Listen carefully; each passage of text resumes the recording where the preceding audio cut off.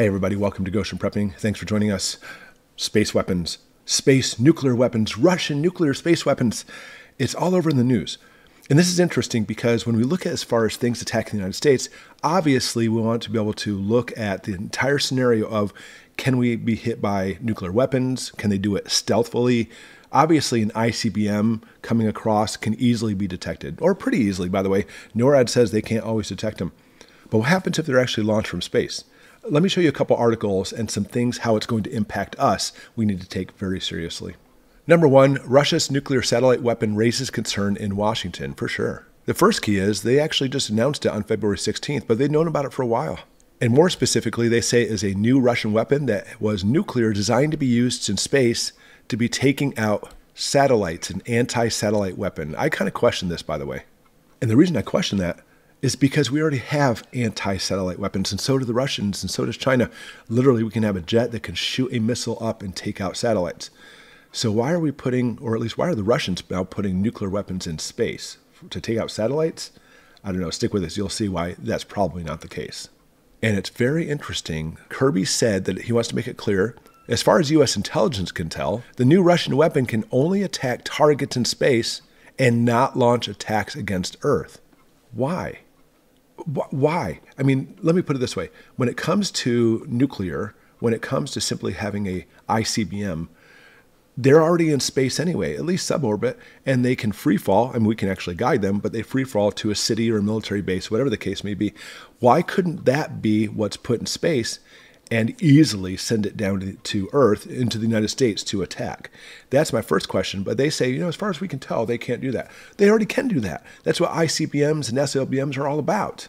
And more specifically, what they're saying is this puts the West in a very tight spot because making communications very vulnerable. And here's why from this article from the New York Post, how Russia would use space nukes to cripple the U.S. and the world. It says there's more than 5,500 known satellites orbiting the Earth, 3,500 American, 541 Chinese, 172 Russian. They carry internet signals, communications, and GPS. And here's what their fear is. I mean, this is a fear of mine too, but it goes beyond this. Knocking out these satellites with a nuclear explosion would ground drones, cut off troops, and even blind an entire nation to a first strike attack. And that's what I think is happening here. A first strike attack. And that's the biggest fear I have. Because the reason the Russians haven't nuked America, and the reason why America hasn't nuked the Russians, or pick on any nuclear power, is because of this nuclear deterrence that if we launch theirs, we launch ours, and they go back and forth, and mankind's dead on the planet. Unless a country can find a way to take out the other country's nukes first, take them all out, then suddenly now you have one nuclear power, think about it that way, and they basically would rule and do as they will to attack or not attack, but they hold all the cards. So that's the biggest thing when you see this. They're trying to put across that these spaced nuclear weapons are only to take out other satellites, which would blind us from incoming ICBMs. And I'm not discounting that. That certainly could happen. But I want to argue there might be more to it than this for the fact that, they say, oh, by the way, you can't hit ground targets with these. We don't think so. Why would you even bring that up? Because obviously they can. That's how ICBMs work. And even more so, that would be a perfect first strike attack. Because understand that NORAD even can't pick up all ICBMs coming across the poles or from submarine bases or submarines, that is under the water to the United States. How are they going to pick up basically some kind of vehicle that just randomly re-entries into Earth? I mean, we can see them ahead of time. For example, if there's a satellite and its orbit is decaying, every time it passes, it gets closer and closer to Earth. And they say, we think it's going to hit Earth about this time. We're not sure where. But even the telemetry, they have a very difficult time seeing exactly when and exactly where.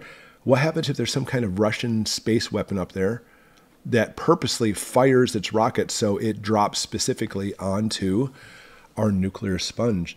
So we have in the center of our country all the places where we have our nuclear silos, even more specifically, specific bases, like, for example, Whiteman's Air Force Base in Missouri, that those are a big chunk of our nuclear weapons come from. A few very strategically placed weapons on those areas could, in essence, wipe out the majority of the United States sending nuclear missiles. Therefore, again, look, now our adversaries are holding all the cards. We always have submarines, but guess what? If they do take out the satellite simultaneously, we are blind as a bat.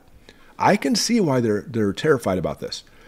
But just simply taking out other satellites, that's only half of it. The other half is also now basically dropping, practically speaking, undetectable nukes on specific areas in the country very rapidly, so we would not have time to be able to respond, basically send our missiles across too. Let's look at a couple more articles. A little bit more on the political side. The White House says it's tracking the Russian space weapons. They actually violate a nuclear arms treaty. For that, we have an outer space treaty that does not allow this. But there it is again. But, it's actually believed to target satellites and not human beings on Earth. Are you familiar with that little trick when people are caught in lies, by the way? You didn't even mention anything and suddenly say, oh, I don't think these are actually meant to actually kill people on the planet. Who asked? Who said that? I mean, granted, the public will worry about this.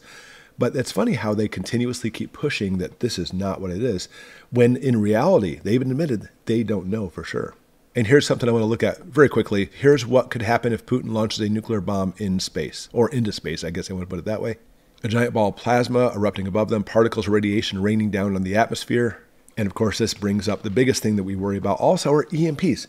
Now, an actual nuclear weapon detonated in space will not cause a massive EMP. It actually has to be done in our upper atmosphere, a location called the ionosphere, full of ions, and those ions take part in the explosion, making the EMP hit Earth. So either A, it actually rains down into the ionosphere, disrupting satellites and other problems too, or B, just drop that weapon a little bit, boom, and now you set off a few of those in the ionosphere, and EMP, down goes the United States. And putting it again here, the most powerful blasts of solar radiation have the ability to knock out communications. That's the biggest thing they worry about. And communications is a big thing, I'm not going to lie. But our power grid is a huger thing. It's a bigger thing. Because if we see an EMP hitting the grid system from the upper atmosphere, it could easily take out our power overall. We will still have military, by the way, and very limited government. But that's not the point, because the rest of the people, all the dangers that comes into that, and we'll talk about that in this next video, by the way, we see specifically people turning into chaos, fighting each other, killing you for your corned beef hash, etc. So check out this video and say basically how that can happen. And this thing with Russians launching nukes in space is a very serious thing, and it's something we need to consider all contingencies, including dropping the nukes from above and starting World War III. Thanks for watching.